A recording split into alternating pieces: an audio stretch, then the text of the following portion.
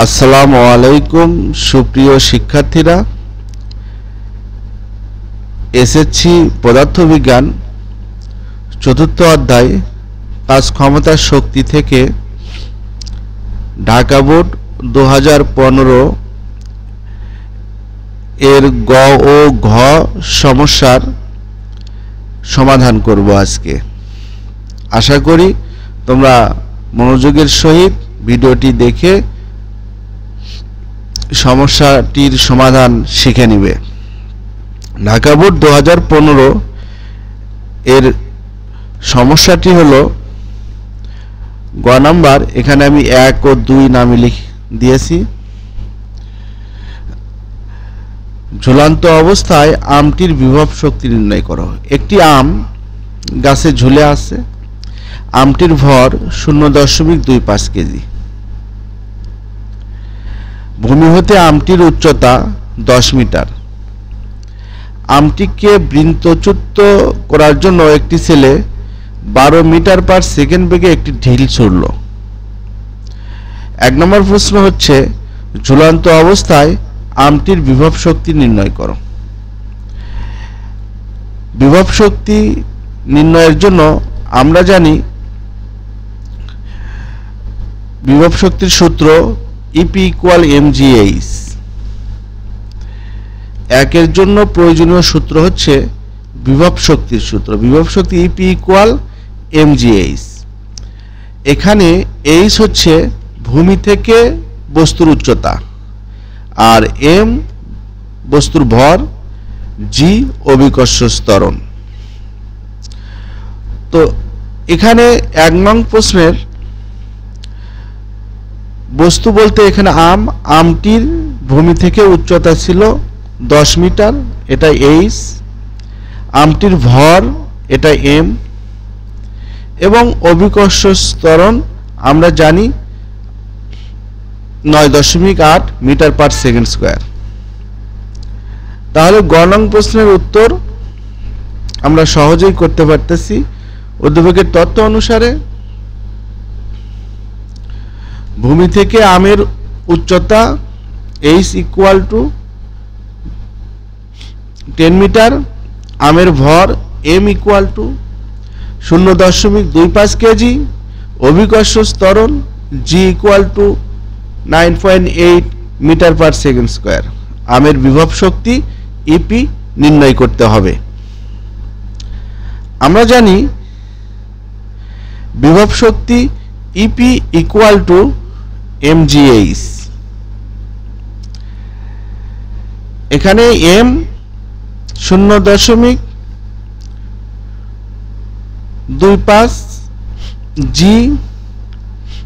9.8, h 10। 0.25, 9.8 এবং 10 গুণ করলে আমরা বিভব শক্তি পাই 24.5 জুল। অতএব ঝুলন্ত অবস্থায় আমটির বিভব শক্তি 24.5 জুল। এটা গ নং বা 1 নং প্রশ্নের সমস্যার সমাধান হলো। এখন আমরা 2 নং প্রশ্নটি দেখি। এটা ঢাকা বোর্ড 2015 এর ঘ নং প্রশ্ন। 2 নং প্রশ্নটি হচ্ছে ছেলেটির পক্ষে আমটি বৃন্তচ্যুত করা সম্ভব হবে কি? গাণিতিক যুক্তি সহ তোমার মতামত দাও। এখন এই ঢিলের বেগ ছিল 12 মিটার পার সেকেন্ড। এই 12 মিটার পার সেকেন্ড এটি ঢিলের আদিবেগ। এখন ঢিলের শেষ বেগটি আমরা v ধরে যদি ঢিলটির অতিক্রান্ত দূরত্ব h নির্ণয় করি, সেটা যদি 10 মিটার এবং 10 মিটার থেকে বেশি হয় তাহলে আমটি বৃন্তচ্যুত করা সম্ভব। আর যদি 10 মিটার থেকে কম হয় এবং ঢিলটি যদি আমের বৃন্ত পর্যন্ত না পৌঁছে তাহলে এই ঢিলটি দ্বারা আমটি বৃন্তচ্যুত করা সম্ভব হবে না। তাহলে আমরা এখানে ঢিলের অতিক্রান্ত দূরত্ব নির্ণয়ের জন্য 2 এর জন্য যে সূত্রটি ব্যবহার করব সেটি হলো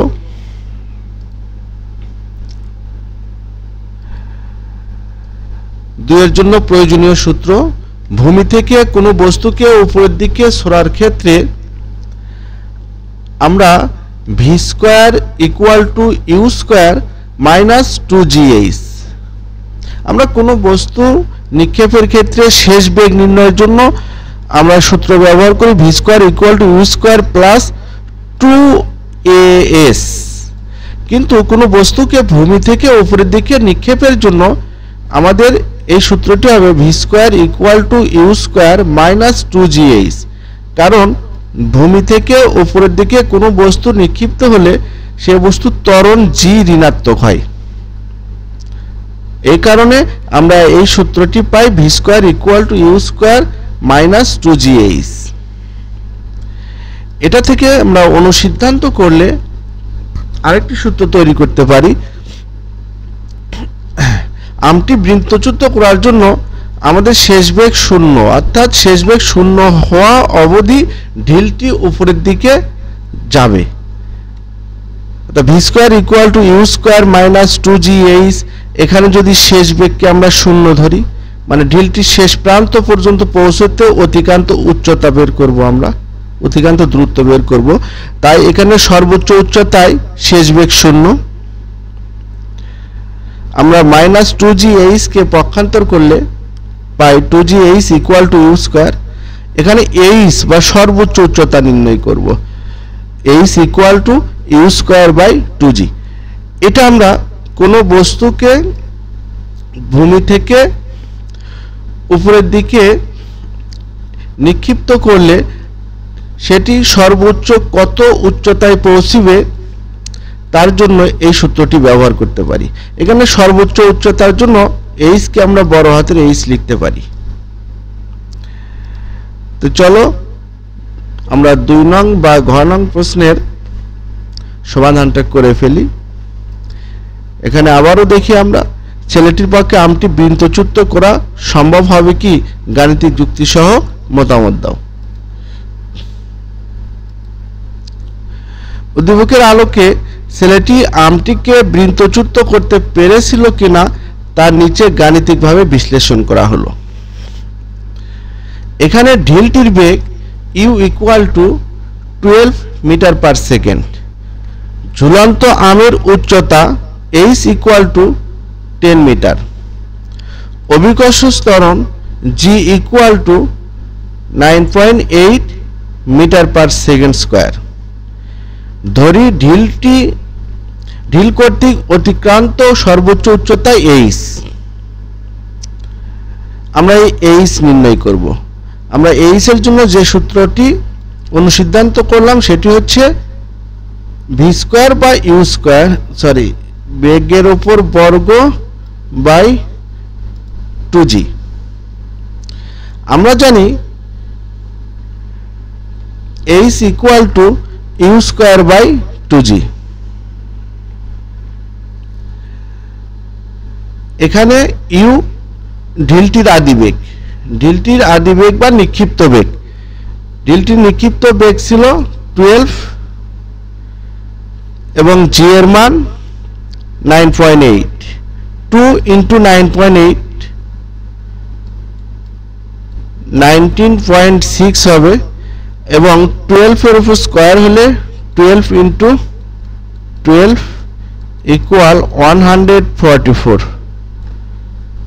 144 কে 19.6 দ্বারা ভাগ করলে আমরা h পাই 7.35 মিটার প্রায়, যা আমটির সর্বোচ্চ উচ্চতা থেকে কম। সুতরাং বলা যায় ছেলেটি যে ঢিলটি ছুঁড়ে মেরেছিল তা কাঙ্ক্ষিত লক্ষ্যে পৌঁছাতে সক্ষম হয়নি, তাই ছেলেটির পক্ষে আমটি বৃত্তচ্যুত করা সম্ভব হবে না।